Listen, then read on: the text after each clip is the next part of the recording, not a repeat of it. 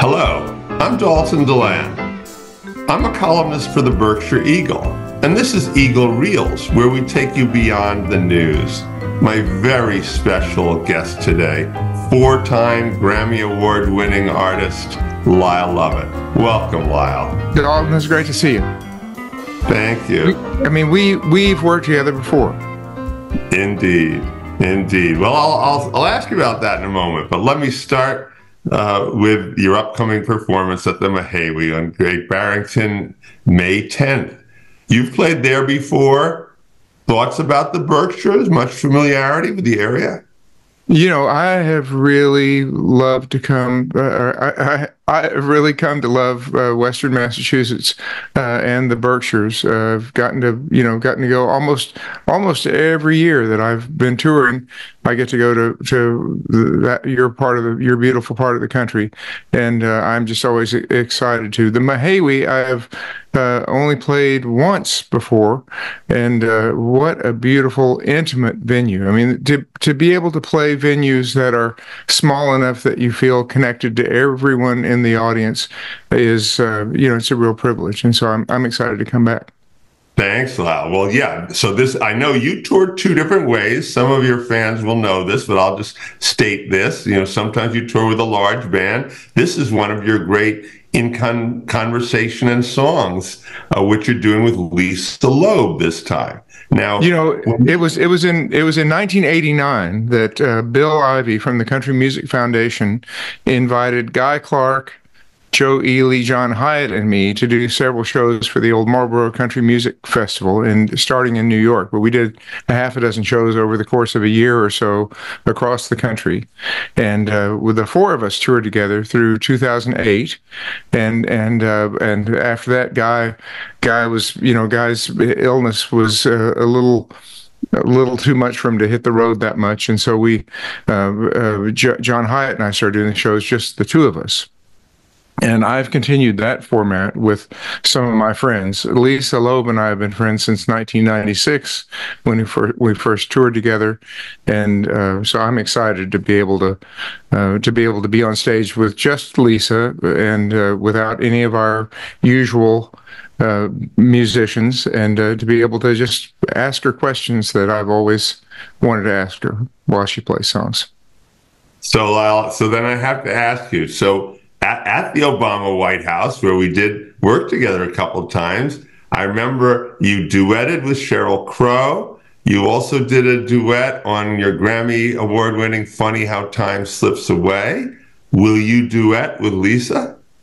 Well, I can't imagine that we won't join in with each other. I have more than a couple of my songs that I'd like her to sing on, and she's suggested one of hers. So as you sit next to someone and listen to them, you can't help but join in. I mean, the show is really, we almost forget there's an audience. I mean, it really is. It's the same thing that two friends would do, sitting around at home playing and singing, and so in that way, the audience sort of gets to peek in the windows and see. The shows are different from every night to night. We don't always play the same songs, and so it's it's fun. We just kind of make it up as we go, so yeah, we don't have any firm plans, but I can't imagine not doing something with Lisa. Yeah, I mean, as you describe it, Lyle, for our NPR fans, it sounds like the ultimate tiny desk concert and conversation. Well, it is like that. I got to do a tiny desk early in the program's history, and it really is like that. Just you're in a room with people who feel like they're your friends, and you're on stage with someone who's a friend, and it's great fun just to see what happens. Now, Lyle, doing your introduction, I wasn't sure if I should go ahead because you have an honorary doctorate from the University of Houston, and you're a Well, hey, Houston thank native. you. Thanks for knowing about that. My parents, that meant a lot to me, to get that, to receive that honorary degree. My parents both attended the University of Houston, and I grew up in the Houston area, and in fact attended kindergarten on the campus of the University of Houston, as my parents were still finishing up their degrees, going to night school. That's the way they did it. They went to work right out of high school, and they went to college at night. So it took them, they were able to only take half a course load each semester, so it took them twice as long. And in fact, when I came along, they would alternate nights they went to school, so that one of them could be home with me. I remember going to my parents' graduations and trying on my mom and dad's graduation caps, and just having, I just remember what a great occasions those were. And so years later, to receive an honorary degree from the University of Houston was, it really meant a lot to me. Lyle, thanks for taking us there, because I wanted to ask you about your folks. I didn't want to be pushy, but I wanted to read back to you something that you may know, that Esquire magazine once talked about your longevity and said that you had class, charisma, and consistency. In my experience, I think you're probably the nicest, great performer that I know in the business. It's a tough business that makes it hard for people to be, frankly, as open and friendly and wonderful as you are. And I did want to ask you, take it back to your folks. Where does that come from? This ability to be the guy that anyone who knows you are, or even just hearing you can tell. A rarity in the business. Was it? Well, those are kind words, Dalton, and I appreciate it. It's my parents were always supportive of me. My parents didn't have the chance to think about what they wanted to do in their lives. They made choices in their lives based on what they had to do. And I think about them every minute of every day, but every time I step on stage, I realize that they gave me the chance to make choices in my life based on what I wanted to do. And they were always supportive. My mom always said, it'd be great if you had a backup plan. And knowing how hard they worked to finish college, I knew that my finishing college would be important to them. And even though I was obsessed with playing and singing and booking as many gigs as I could in my college years, I wanted to finish college for them, and I'm glad I did. I got to attend Texas A&M. I had a cousin going up to Texas A&M, which was about 75 miles from my parents' house in North Harris County, in the north side of Houston. And in those days, it was as easy a commute to go up to College Station, Texas, as it would have been to go across downtown Houston and go to the University of Houston. So I ended up at Texas A&M and ended up majoring in journalism and German, because of our family history on my mom's side, and I was able to be involved with music clubs while I was in school there at Texas A&M, an on-campus coffee house, and I was able to play gigs around town. And when I was starting out and really didn't have the resume to get legit gigs, I was able to talk my way into some places around town, and those were, wonderful, important, formative years for me. Lyle, going back to those early years, and in fact, as an adult, we share something. I can only say I share it because I have a shared love of riding and horses. I actually had occasion when I was a boy a couple times to run barrel races in a rodeo.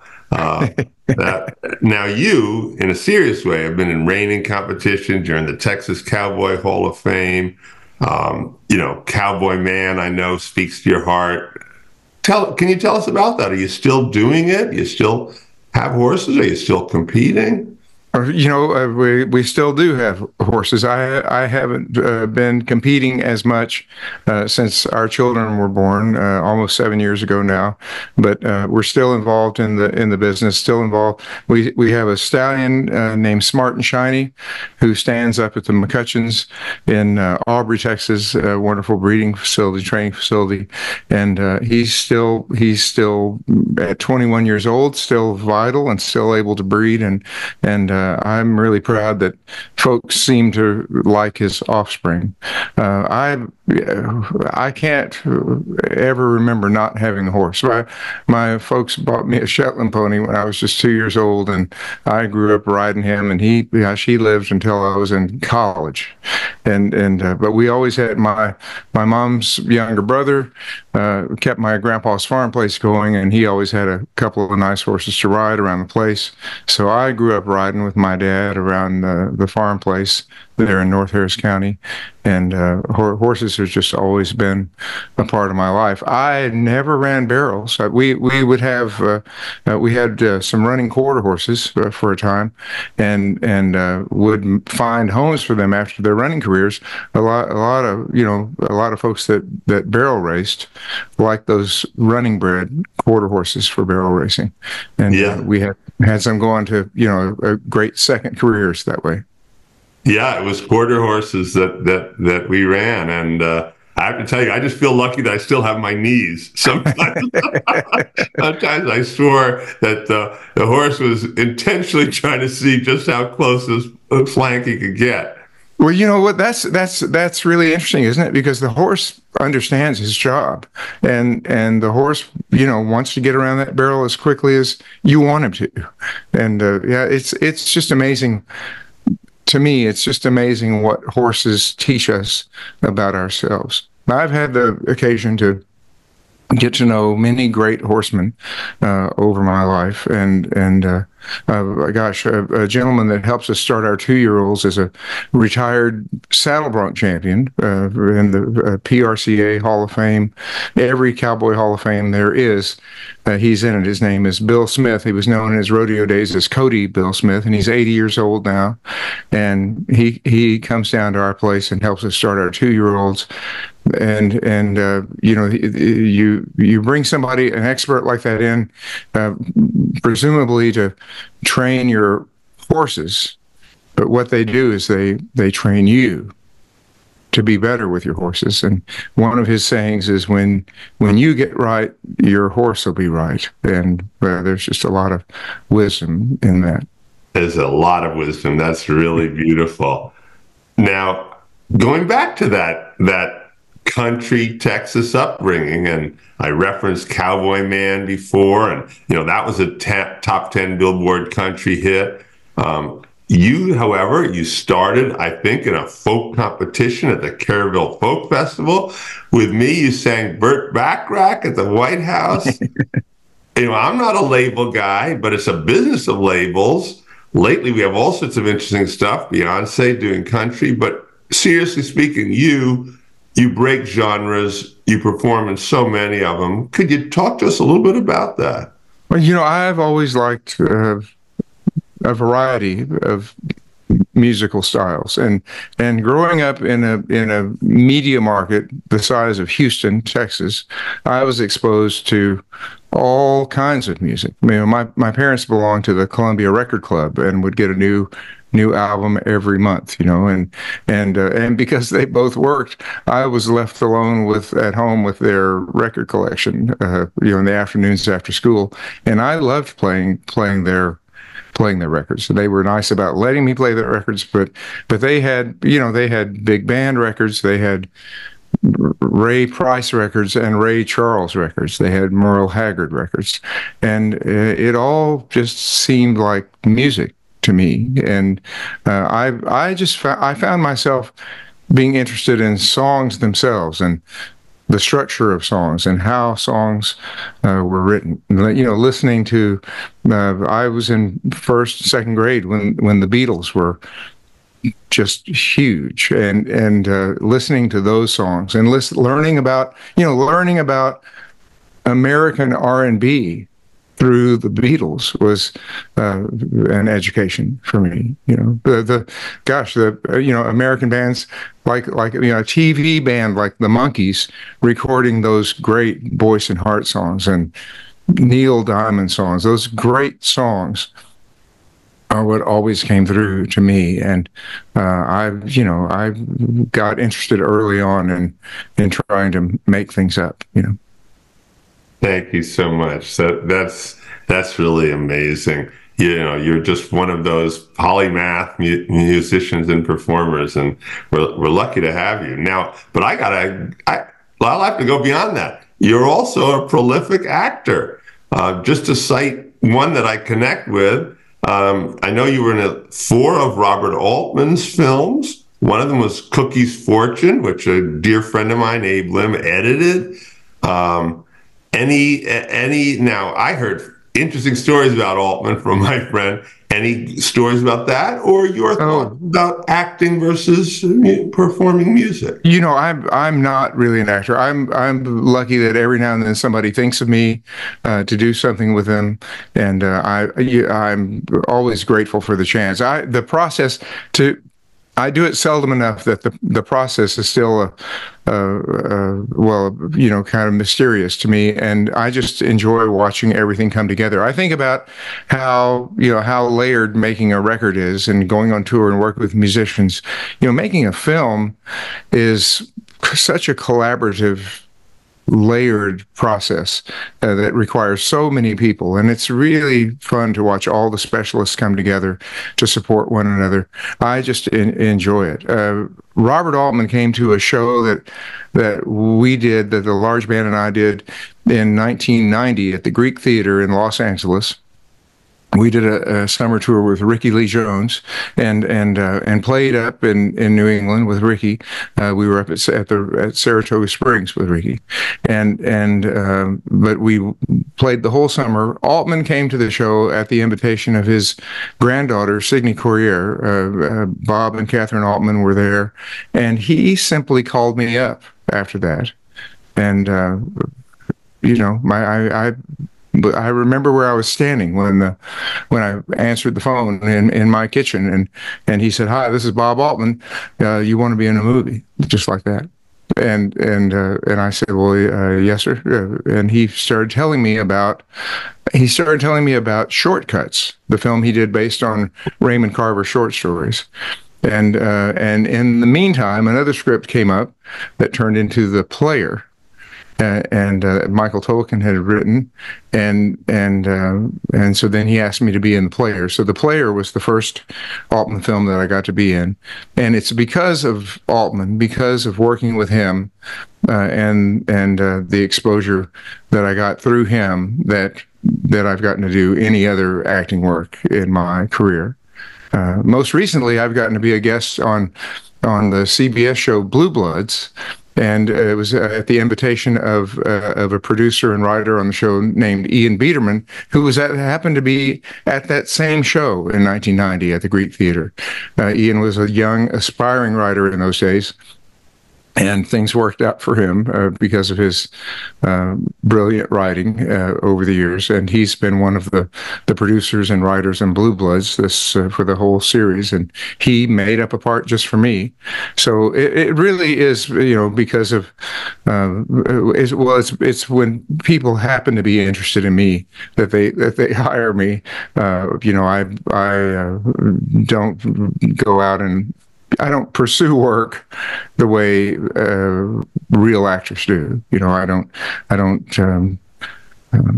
work at acting the way real actors do. I have a great appreciation for real actors and how talented they are in being natural in front of the camera. I mean, I always enjoy the chance to learn from the people I work with when I get to do an acting job. Well, so Lyle, with your, prolific, extraordinary ability as a songwriter, and with that experience with long-form narrative story in film, television, whatever, during the pandemic or at any other time, are there any other writing ventures we might expect from you or that you've been thinking about? I don't know. I always I try to consider all the possibilities and keep my options open.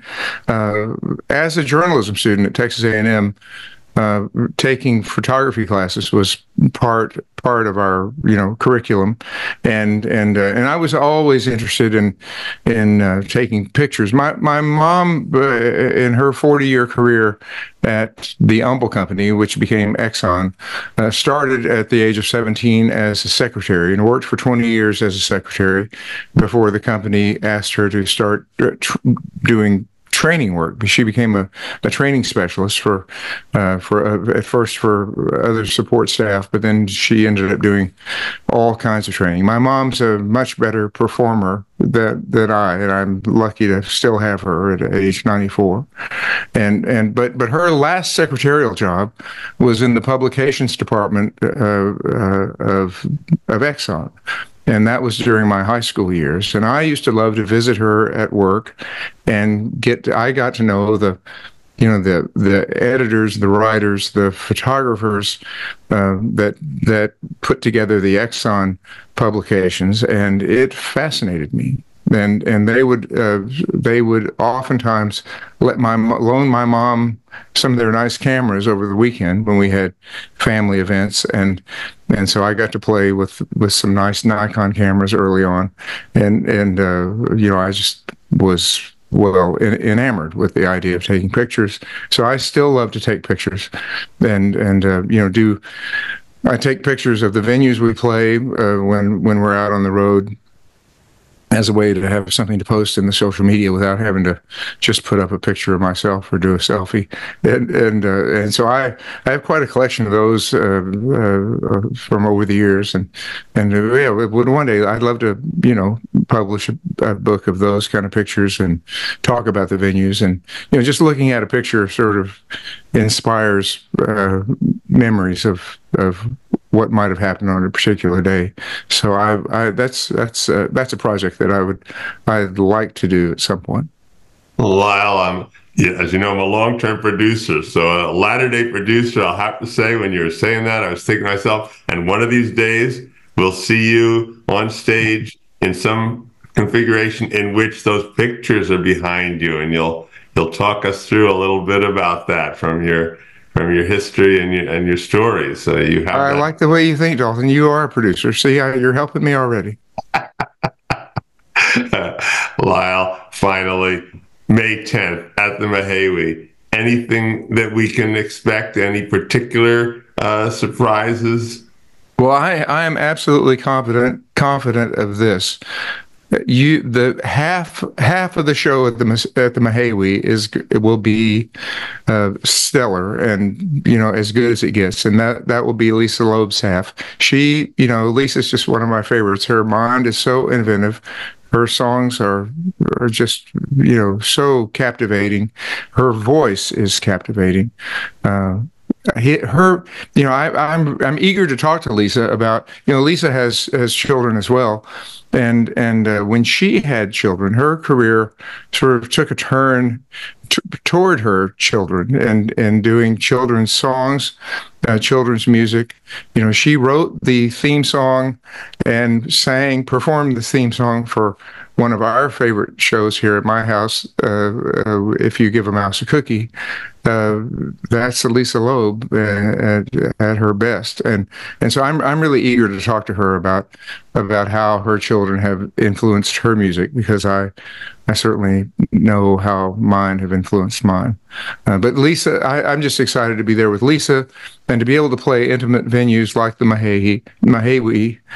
To be able to play intimate venues like the Mahawi, it's a privilege. When you get to be close to an audience, it's a different feeling, and one that I'm looking forward to experiencing on this run. Lyle, I can't wait. And viewers, run, don't walk if you can possibly get there. And if you miss that, catch another date on this tour or any tour of the great Lyle Lovett. Lyle, thank you for joining us today. We really appreciate it. Well, Dalton, thanks for talking to me. Thanks for having me on. And I look forward to seeing you in Great Barrington. Same. Viewers, if you're already a subscriber to the Berkshire Eagle, thank you. If you're not yet, please consider becoming one. That's how you hear conversations like this.